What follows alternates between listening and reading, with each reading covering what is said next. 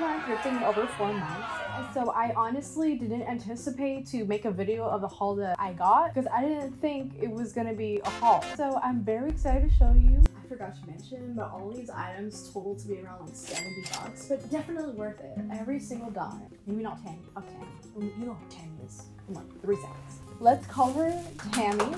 Tammy over here is very soft, very nice. A little bit of a knit, a stretch. She has that high neck going on. I don't really wear high necks, so that's why I grabbed her, because I thought, you know what, might as well wear something that I normally don't wear, and that was the problem. I'm probably not gonna wear it. So here's Tammy over here, and she'll be useful to wear like under like spaghetti strap tops or dresses or whatever. So, you know, she'll be useful one day. I believe in it. The second one is a trend that I've been seeing a lot. It's those cropped collared shirts. They're kind of expensive though, but I saw this one at the thrift store and I thought, why not get it, you know? So this is for Free People. Well, Free People is very expensive, so I thought might as well just get it in a very discounted price. Let's call her Anne. I just used it as a cardigan. So I got this one for the versatility of it all. Anne really went through with that. She's the reason why I'm up in trends. So that's Anne. Okay, so those are like the safe bets. Okay, now these, get really into it now. This one, my mother almost roasted me on. She did not see the vision in this one that I picked out. I don't see why. So this originally came with like legit curly fries of like white lace. It just is really weird, but I substituted it with like the brown lace thing. And this shirt is from Jubilee. It's a children's store. This store definitely went hard.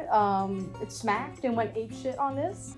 Jubilee is that bitch. So I love the colors, and it has a little bit of a shimmer to it. So I'm very much impressed with this one. I definitely give this one like an 8 out of 10 or 7 out of 10. So that's Samantha. Let's call her Sammy. Oh, now this one, my favorite shirt of all. This originally fitted me very loose, so I showed this one to my mom as well. She's like, I don't know, I'm not really seeing it. Not really, she doesn't see it. She doubts me even now, and I don't know why. So I decided to make it a smaller shirt. So of course I did, and of course I cropped it. And I made it more form-fitting, most definitely. And then I lifted the beads up a little bit from the shoulders.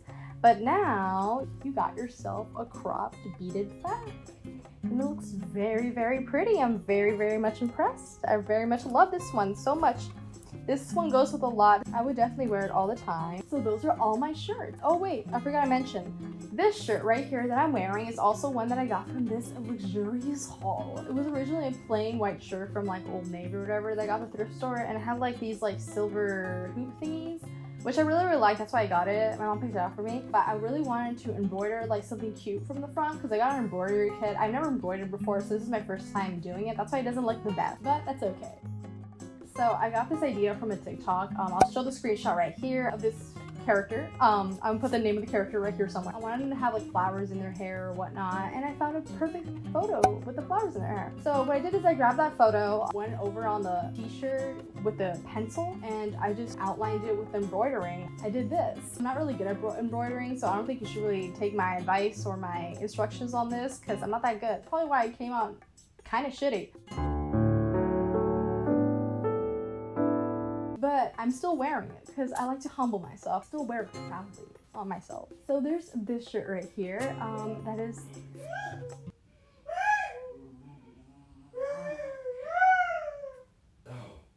We're just gonna jump along to the skirts. Yes, let's do the skirt. So this skirt right here, I'm very excited about. And thrift stores is not a lot of mini skirts, surprisingly, but this one is my size and my length, short as hell.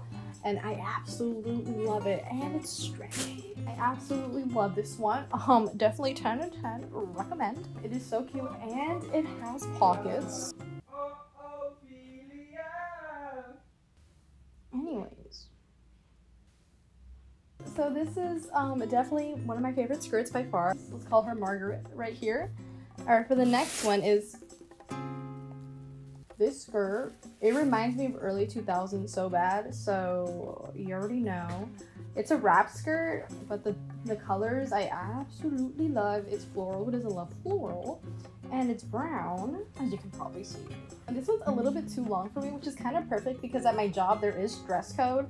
So this one I could wear at work and when I'm out and about, actually living my life and not blacking out whenever I clock in. I would give this one like a solid 8 out of 10. I unintentionally got a lot of earthy tones in this haul. So what I'm thinking of doing at the very end of the video is showing you all the different outfits I can make with this haul alone, just because of the color scheme. And I've been making a lot of outfits with just this haul alone. Oh, also I got this one right here. I didn't put it in the bag because I didn't want it to get wrinkled. It's this pleated skirt. It was originally very long, very private school, strict on dress code type of long, like way over the fingertip length type of long, and I definitely wanted to shorten it. I love plaid skirts, but only if they're mini, so that's what I did. And this fabric is very like rich and structured, and you can tell it feels really expensive, so I didn't want to cut it. So all I did was fold the flaps about like 2 inches in, and then so my skirt can be like 15 inches or 16 inches long.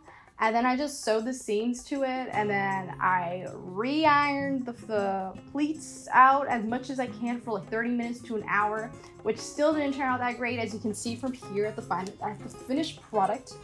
It didn't come out the best, but that's okay. What I'm thinking of doing is just going to dry cleaners and then they re-pleat it, and then it would just look great. So there's that one. Now, my final 2 outfits of the day is the 2 deep DIYs that I did. Let's start off with the men's t-shirt DIY. I already made a video of how to make this thrift flip, so I'm just pretty much gonna speed it up for, you know, time's sake. If you want to see the video that, you know, goes deep inch by inch showing you how to make this thrift flip, then I'll put a link right here. So here's this one. But if you want the speedy version, then cue the voiceover. Alright, so I want to make the skirt 15 inches long, so I'll be cutting 15 inches off of the men's shirt. Once that is done, I'm downsizing the jacket sleeves, so I'm pinning about 2 inches deep from the armpits. Now we sew. The sewing should look something like this. And we just cut off the excess fabric on both sides of the sleeves, and the only thing that remains is sewing the seams. I did a zigzag stitch on the very edge, and I love how that came out. Now onto the skirt. For the skirt, I had the waist be about 13 inches and the very bottom be about 20 inches. And we just connect the pins and sew. I'm trying a French seam with this skirt, so I cut off the excess fabric of this skirt and then flip it inside out and sew the edges again, but this time covering the original edge, if that makes any sense. Once done, the edge should look something like this. You flip the skirt outside in once again and sew the seams once more, and you're done. But for preference, I just added extra no-show buttons for security, but that part isn't needed. Okay, now I'm done. Oh, thank God, I hadn't blinked. So this is how it came out. This is the jacket. It's very nice. I love the green corduroy. It is very much that bitch currently. It reminds me of the 70s. It looks very nice. And then here's the skirt. It's absolutely beautiful. I am in love with it. I know this would go very well with one of the tops that I just thrifted. And you'll see at the end how I did that. So that is the 2-piece corduroy. Okay, now for the final DIY, it's this one right here. This one was originally a long skirt, and I honestly could have done a mini skirt. I could have done a midi skirt and really, you know, went up with the trends, you know, really looked kind of cute. But then I saw this photo of Alexis Demi. She was wearing this halter top with the ring in the middle, and I really wanted that, but in velvet form. As you can see here, these are my favorite thrift flips of all time, and it's coincidentally enough velvet. So I decided to do this, and I'm gonna show you like a speedy version of this thrift flip because I'm planning on making a really detailed video on how to make a halter top. So whenever I do, I'll just link it up here or whatnot. But as of right now, we're gonna do the speedy version. So cue the voiceover. For the skirt, I also cut off about 15 inches of fabric from the bottom. Once that's done, the waist will be about 13 inches, middle is about 18.5 inches, and the bottom will be about 20 inches. Then we sew along the pin lines and cut off the excess fabric on the sides, and now we are done with the skirt. On to the halter top. For the halter top, I'm cutting the strip of fabric in half, about 4 inches each strip. Then I get the top strip and cut it in half again. Now that we got 2 shorter strips, I am cutting in half once more, with each strip being about 10.5 inches long. I then pin each pair of the rectangular fabric together to imitate the halter top's cup's width. And I just sew along the pin lines there, so when I open up the rectangle, it's now the ideal size for the cups. I'm just cleaning up the edges a bit by folding it in to create a wide triangle, and once I get the shape I want, I put it in place and sew along the edges. As for the top, I left room there to be able to feed the straps later. Now that we got our triangles, I am sewing it onto the untouched strip of fabric from earlier. But first, I must seam rip that strip in half so I can feed the silver ring through it from both sides like so. Once I pin that in place, I add the cups to its designated spot and pin it in place as well. And then I hand sew all the areas that are pinned, and it came out looking like this. With the last leftover fabric, I'll be making 4 straps that are skinny enough to be fed through the top of the halter top. I have succeeded, so now I'm connecting all the straps together to make a long continuous strap. As for the back, I folded it in a bit to get the desired length, then I sewed the edges on both sides. Once done with that, I added the no-show buttons, and now the halter top is complete. Oh my god, finally it's over. So this is the final result. So here is the skirt. It's very, very nice, very pretty. The bottom here really sells me. It's very beautiful, to say the least.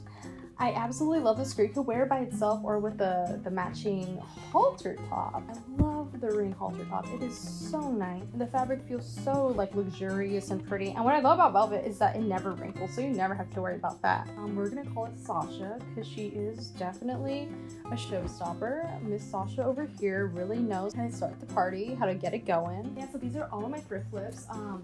From least to worst, I'd say Miss Tammy over here takes the cake for least. Nothing against her, you know, she's not really taking a lot of risks here, but she's still cute. And then the one that takes the absolute cake for being the baddest is definitely the velvet piece. I'm doing the casket with this one right here. Okay, this outfit is one of my favorites. It reminds me of early 2000s, and I've worn this one more times than I can count already. It's definitely my top 2 favorite outfits of the night.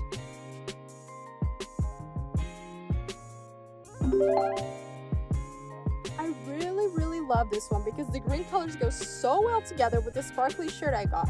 It really makes the shirt the centerpiece, if you know what I mean.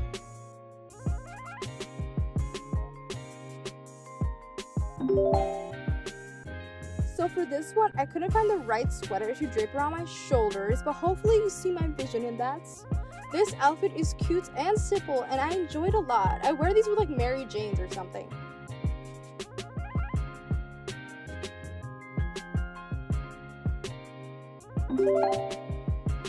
All the colors go so well together in this one too. The camouflage miniskirt brings the 2 colors from the top together, so I really like how the skirt acts as a centerpiece as well.